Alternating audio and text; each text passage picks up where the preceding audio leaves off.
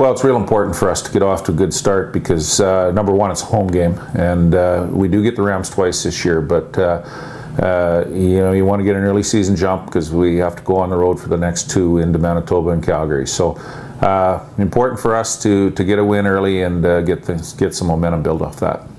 Well, they've done a real nice job of replacing a lot of the guys that they've lost. They're real skilled at receiver. They've got solid running backs, and it looks like their secondary can run real well. So lots of new faces on defense, but I know they've replaced a couple corners with good athletes.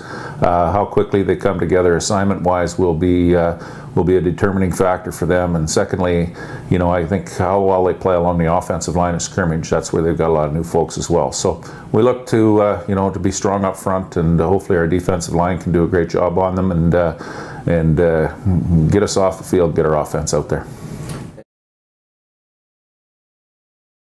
It's a great honor for us to be able to bring those guys in and recognize them. You look up in the stands, and there's 400 or 500 troops up there that are cheering us on. And we've also had an opportunity to bring in the commander a couple times and talk to our guys, and they talk about the sacrifice, and certainly something we talk about in football as well. But our kids don't make anywhere near the sacrifices that our troops do, and it brings a real shot of reality to our guys, and lets them know how lucky they are to be here doing this and going to school and playing football, doing something they love. And it's nice to get out and recognize the troops.